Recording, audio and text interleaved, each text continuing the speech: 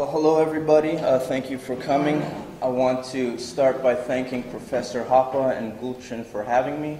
It's a very big honor for me to be here in front of so many people whose work I've admired for so long.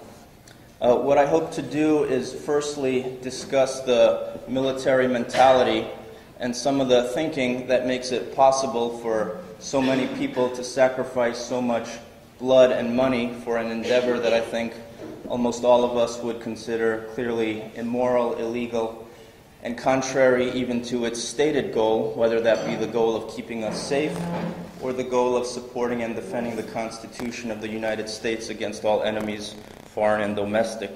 Those words are from the oath of enlistment taken by all U.S. military personnel. I'm trying to avoid the word service members because I know Lou Rockwell would cringe at that term. Secondly, I want to tell some stories from my time as a nation builder and some of the economic consequences. Some of these are things that I started seeing in a new light after I began studying Austrian economics. What I don't want to spend very much time doing is reiterating the libertarian case against war. It's already made very well, very clearly. I learned it from others, including from several of you, but for the sake of completeness, I'd like to begin by reading or citing three arguments as part of the libertarian case against war. First, Hermann Göring's testimony as recorded in the Nuremberg diaries. Naturally, he said, the common people don't want war, that is understood, but after all, it is the leaders of a country who determine the policy, and it is always a simple matter to drag the people along. There is one difference, I pointed out. I, as the American psychologist who conducted the interviews and wrote the diaries. In a democracy, the people have some say in the matter through their elected representatives, and in the United States, only Congress can declare war. That's a good bit of comedy, because since this was written in 1948, the United States has waged a war every decade, not a single one declared. Hermann Göring replied, "Oh, that is all well and good, but the people can always be brought to the bidding of the leaders. That is easy. All you have to do is tell them they are being attacked and denounce the pacifists for lack of patriotism and exposing the country to danger. It works the same in any country." Second, I want to cite something that Murray Rothbard wrote in a book that's available over there, The Myth of National Security. He wrote, "The state takes care to arrogate to itself the compulsory monopoly of various critical services needed by society, thus keeping the people in dependence upon the state for key services and fostering among the public the myth that only the state can supply these goods and services." Later in the essay he writes, "The great Randolph Bourne realized that war is the health of the state. It is in war that the state really comes into its own, swelling in power, in number, in pride, in absolute dominion over the economy and society. Society becomes a herd, seeking to kill its alleged enemies, rooting out and suppressing all dissent from the official war effort." And third and last, I want to cite Professor Hoppe's devastating criticism that a monopoly on security will always favor itself at the expense of its clients. By its nature, it unilaterally determines the price of security and the nature of security. True security can only be private voluntary security. Subject to market forces, it would inevitably put a much greater emphasis on arbitrage and conflict resolution rather than on the brute force of invading armies. You can imagine that with private security, which we are voluntarily paying for, we would not have additional services such as the indiscriminate firebombing of cities, the infecting of unsuspecting Guatemalans with syphilis, the setting up of brutally oppressive regimes, and the staging or provoking attacks against ourselves, not to mention today's additional services of being fondled by TSA agents and our handful of wars in the Muslim world. I think these are the most important things which can be said about war. I'm just providing a little bit of illustration. I commissioned as an infantry officer in 2000 and joined the 82nd Airborne Division. We went to Afghanistan in 2002. In 2003, we went to Iraq. There I had the additional duty of meeting weekly with a council of sheiks and helping them with their civil problems, sanitation, irrigation, civil security. Here's a picture of me looking at an irrigation canal. I was about 20 kilometers south of Baghdad and the Green Zone, and I would always read about these multi-million-dollar contracts going to military industries.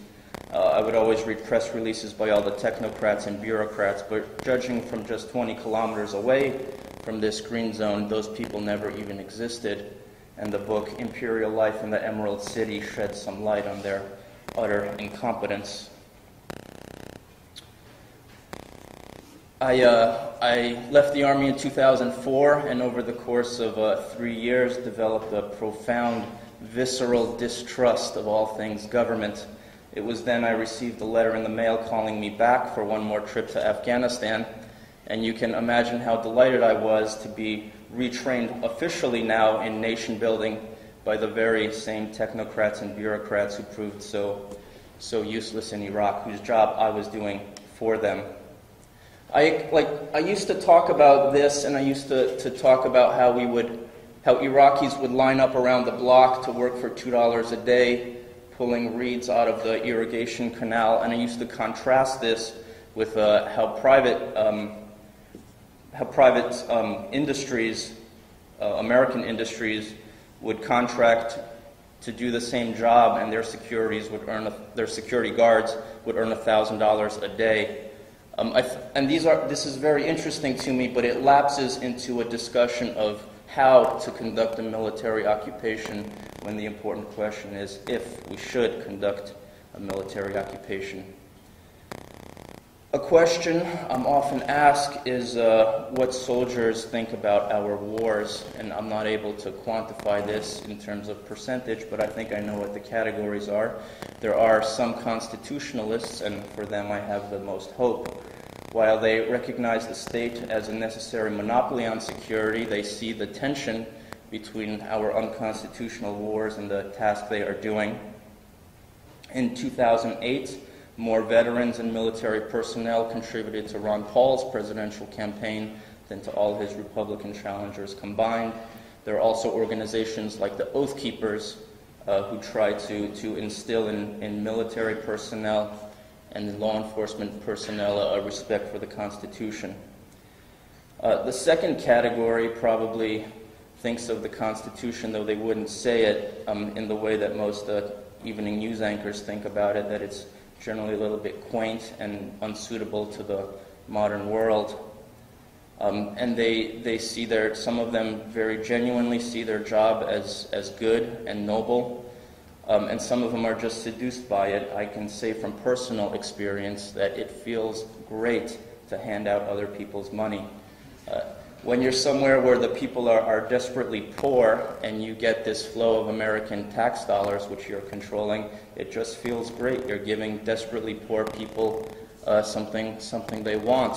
Additionally, you get this huge status with which many people have never felt before who are engaged in this type of work. Suddenly, people hang on your every word. They come to you very politely, very respectfully. Although if you look closely at them, you might see that where their pupils should be are little dollar signs. Incidentally, I bought this Constitution at the Jefferson Monument. I forgot it, unfortunately, but this is the same version. And I was shocked to see that on the inside cover it begins with a general disclaimer.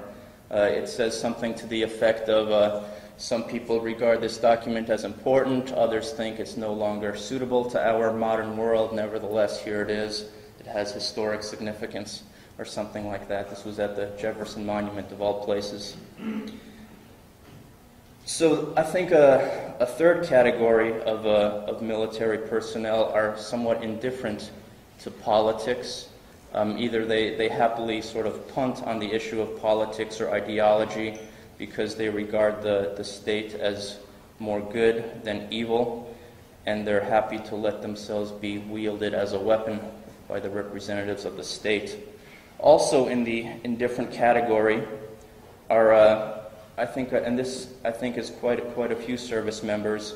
They regard our wars as just another feature of the landscape whose creation or sustenance has nothing to do with their participation. It's just like another hill or a river, and they make economic decisions to determine their participation. They take into account the level of danger, money, quality of life, personal development. That was a part of my motivation way back in 2000, and also the status they achieve. This has always been the motivation of soldiers. It's been evident from Thucydides onward. I want to comment about that last motivating factor, the status they achieve, because this is very real. When I returned from Afghanistan in 2002 or from Iraq in 2004, I was showered with praise and thanks. I was offered free drinks and free dinners. At the time, I was still a statist. However, I felt extremely uncomfortable by all the thanks I was receiving because the hero's welcome was given to me without any knowledge of whether or not I was completely incompetent or not. I happened to have been a little proud of how I'd served as an officer, and including proud of the restraint that I had shown. And I was getting this praise just automatically. They were giving it without knowledge of whether I commanded an infantry platoon or a desk. And it became very clear to me that the soldier, his role as a security provider is of secondary importance. Much more important is his symbol as a figure of national pride and national identity. He becomes an idol behind which all the nefarious political motives and all the hypocrisy can hide. The soldier becomes a rallying call in support of the official war effort. It's hard to imagine something similar happening with a private voluntary security agency. And I imagine such a mindset would be much, much worse if this was a war with conscription, where the propaganda must be even stronger. Now, of course, I view the automatic praise as downright dangerous because it opens the door to all manner of tyranny, and more importantly, it allows for the systematic aggression against innocent people based only on their proximity to our perceived enemies. I did benefit from personal development. I learned a lot in the military. Nevertheless, for the most part, I consider it a fool's errand from which I thankfully emerged unscathed, minus just a little bit of hearing. I've also been asked a few times, including last year at the Property and Freedom Society conference, whether I consider insurgents nobler than soldiers, because insurgents fight for ideology and soldiers fight for money. I perfectly understand the libertarian hostility to all things military, but I disagree with this analysis, and I'd like to illustrate that with a couple examples. I remember returning from our first combat mission in Afghanistan. It was a 2-week mission in which we helicoptered to different spots, trying and failing to make contact with insurgents. Incidentally, back then, that was before Iraq had begun, so we had all the aviation assets of the military at our disposal. But anyway, after we returned, one of my fellow platoon leaders told me in a very emotional sort of way that on the helicopters he was having visions of Christians praying back in the United States for him to keep them safe. He was saying that he was thinking on the helicopter of all the difficult training we'd been to, and he was expressing how proud he felt for the privilege of defending America. I might accuse him of being foolish, perhaps even a little egotistical, but I would not accuse him of being insincere. He had his ideology too. From the other side, in Iraq in 2003, we would occasionally catch poverty-stricken farmers setting up rockets to launch to our base. They were being paid to do so and seemed to have little incentive for effective attacks. In fact, it was hard to tell many times if the attacks were even intended for us or not. So there are insurgents fighting for money too. Incidentally, later in the war, the attacks became more effective, and we learned they were being incentivized by things such as whether or not a medevac helicopter showed up after the attack, and I'm sure there's a dark joke in there somewhere about the power of prices. There's also the factor from both sides that young men simply like to fight. They want to know whether or not they're cowards. This is evidenced by me when I was in the Hawkeye Brazilian Jiu-Jitsu Club. We would drive 6 hours to Milwaukee and pay a $50 entry fee to go into grappling tournaments just for the privilege of fighting under very restrained conditions. Now, the libertarian instantly sees the line between such a voluntary contest and an involuntary one, but I think most young men do not, which is why it's so easy to get a whole bunch of them to sacrifice themselves in foolish endeavors. Now, I don't mean to be muddying the water on justice and morality by stressing the similarity between insurgents and soldiers, though I do believe good people have sacrificed themselves on both sides of every military conflict in history. But I think you need a perspective of property rights, and you need a paradigm where the individual is the center of action and the individual is the center of decision-making, and only then do the aggressor and the aggressed come into stark contrast. If you work, as most people do, from this idea that the states are the actors, then many people in perfectly good faith can conclude that a war between states is necessary. I think there's a libertarian case for the invasion of Iraq that you can begin but not finish. It falls apart. It probably begins by citing the systematic abuses of Saddam Hussein's regime and the sincere and desperate desire of many Iraqis to find an outside security agency to rid them of their dictator.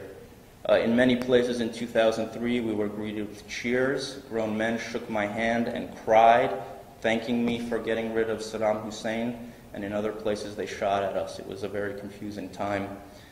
Of course, this case falls apart very quickly. It does not justify the size and scope of the invasion. It does not justify the deaths of between 100,000 and 1 million Iraqi civilians, depending on which estimate you believe, and the exodus of 4 million more. It does not justify nation-building, torture, and the coercive means of funding our wars. I don't think it takes evil people to do evil things. It only takes evil ideologies. Now, please be mindful of the possibility that I'm simply rationalizing and justifying my 6 years in uniform, but I've given that possibility a lot of thought, and I think I'm telling it to you the way it is. Please come to your own conclusions, though. As further evidence, I would cite the 1971 Stanford prison experiment. Out of 75 volunteers, they picked the 24 who appeared most mentally stable. They made some of them prisoners, they made others guards, and they had to call off what had been planned as a 2-week experiment after only 6 days because of outright brutality and sadism from the guards.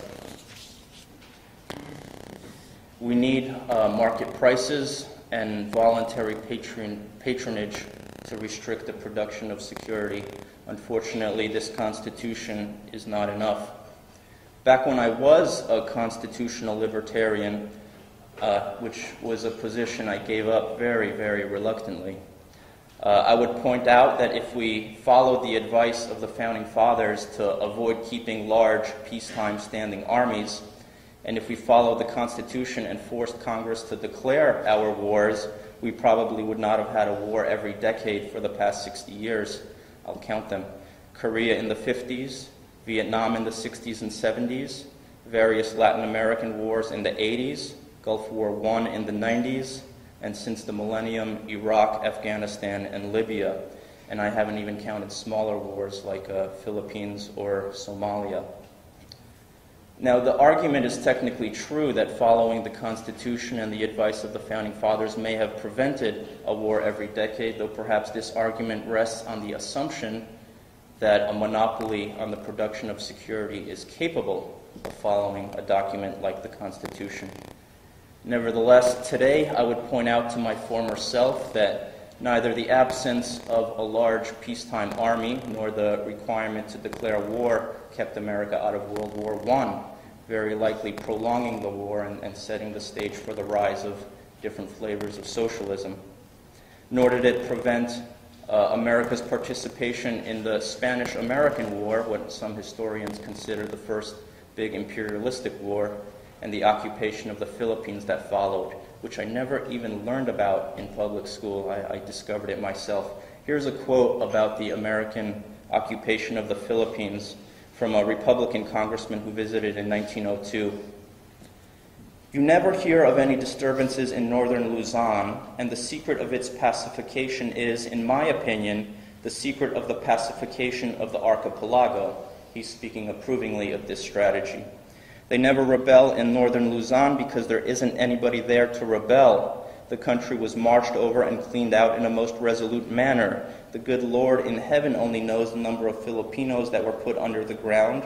Our soldiers took no prisoners, they kept no records, they simply swept the country, and wherever and whenever they could get a hold of a Filipino, they killed him. The women and children were spared and may now be noticed in disproportionate numbers on that part of the island." This was done with the blessing of a congressional declaration of war.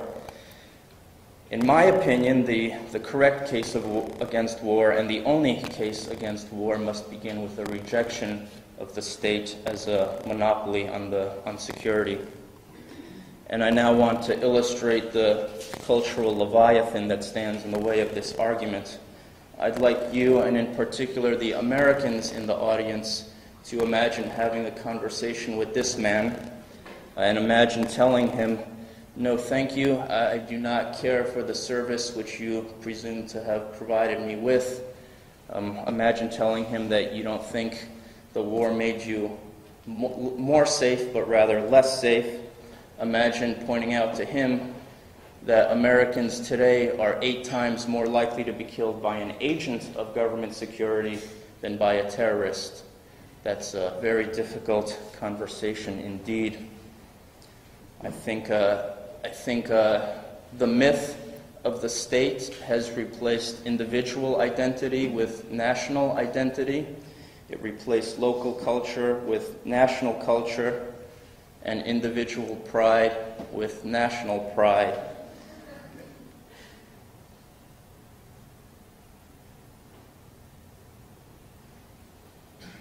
If the myth is ever torn down, or if it tears itself down, as it very well might, many people I know will be hollow, empty shells of themselves, scarcely able to answer the question, "Who are you?"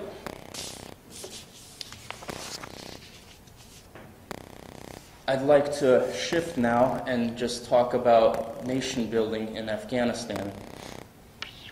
This is the biggest population center in Kunar province. It's at the confluence of the Kunar River and the Pesh River, coming in left to right.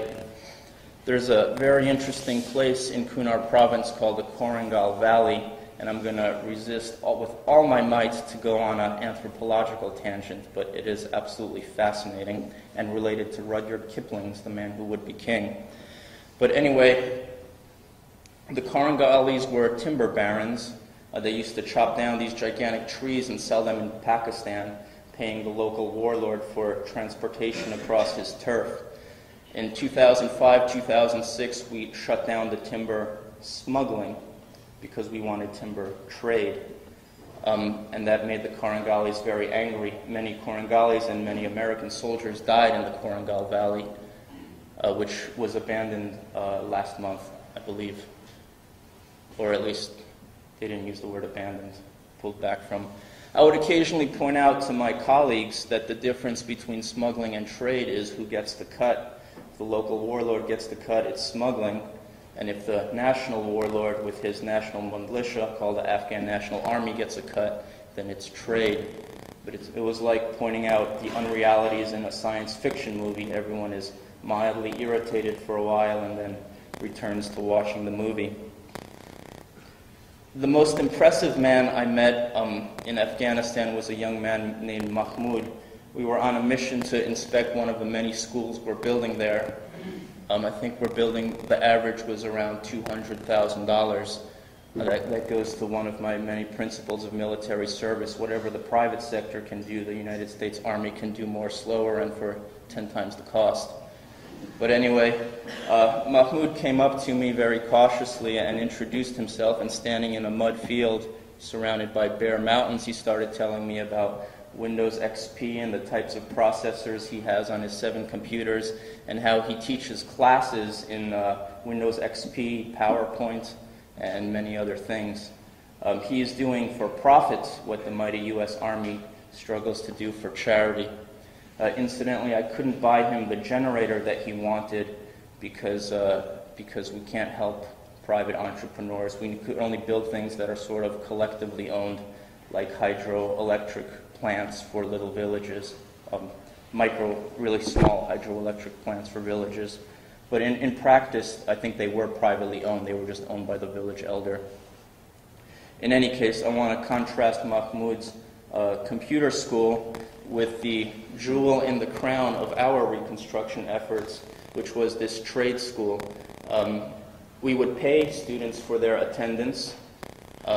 They would learn one of 5 trades: plumbing, electric, carpentry, masonry, or something else. They got little hats, which looked very professional. And the parade of dignitaries that came to our provincial reconstruction team were always taken here. UN generals, diplomats, ambassadors, an undersecretary, I believe, of the State Department, though he might have been from Defense. And on the surface, this looked great, and it's very easy for good people to feel good about this effort. You have to look a little more closely to realize that this was costing the American taxpayer $50,000 a month.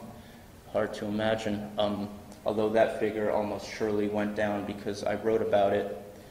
I wrote about this, and the Army is very sensitive to publicity. You could tell that there's no market pressure. Like, the Army betrays its political masters by how sensitive it is to any type of publicity. Later during my time there, I realized that there were 3 private trade schools doing for profit what we do as charity, which had gone out of business because how could they possibly compete with the largesse of the U.S. taxpayer? And I also came to appreciate something which should have been completely obvious, but which I was very slow to realize. Students went here for political reasons. Oh. How's this? Students went here for political reasons, and I couldn't believe how far I had gotten into this without realizing. We would go to a place like the Korengal Valley where they didn't like us, and we would tell the elders, listen, I know you're very angry about this whole timber thing. Why don't you pick 10 people to go to the next class of the trade school? And then there was elders, I'm sure, would go to people in their valley who they want to influence, and they would either trade favors or whatever else and send students here, which is why our school had a moderate dropout rate. I doubt the private schools that we put out of business had a similar dropout rate because those students were sacrificing something to be there. This sort of central planning which we were engaged in, which I was very slow to appreciate for what it was, because you are giving desperately poor people some resources, but this was central planning detached from any kind of reality. It very soon became apparent that we were flooding the area with eager construction workers. Thankfully, we dropped $90 million worth of construction projects on the province so we could absorb all this labor.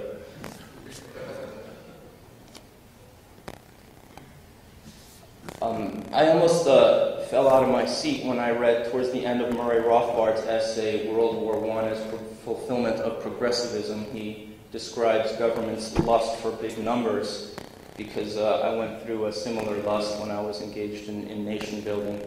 The most absurd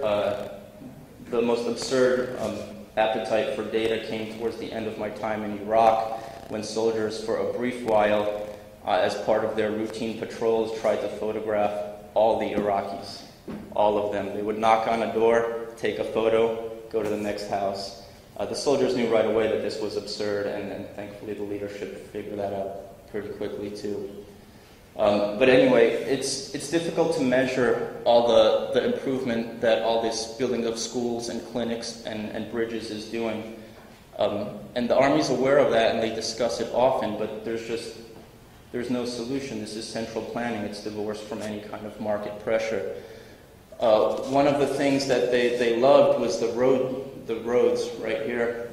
This is the road we built through Kunar project, because for this they did have data. They counted all the shops in the bazaar before we built the road, and after we built it, it tripled. So there were many metrics verifying the road as an improver of quality of life for the Afghans.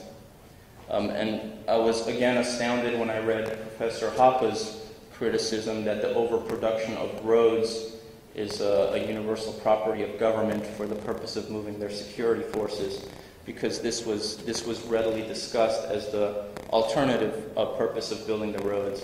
And there's a publicly available essay on this written by David Kilcullen called Building Roads in Afghanistan, where he's very explicit, as we were, that the alternative purpose is to move security forces. So I was astounded to see the theoretical prediction match the reality I had known. All our efforts certainly warp the Afghan economy in bizarre ways, and this is very interesting to me, though I'm not sure I would make the statement that it's a net negative effect, because if you're building people if you're building things for desperately poor people, it's still a benefit, even though it's probably not how they would allocate their resources if they had them. I think I'm running out of time. This is me playing Guitar Hero in my room in Afghanistan. I used to be the drummer, but our drums broke and we couldn't get replacements. But I guess that's what they mean when they say war is hell. I've written quite a bit about my military experiences, and you can read more on my website. I want to thank you all very much for your time.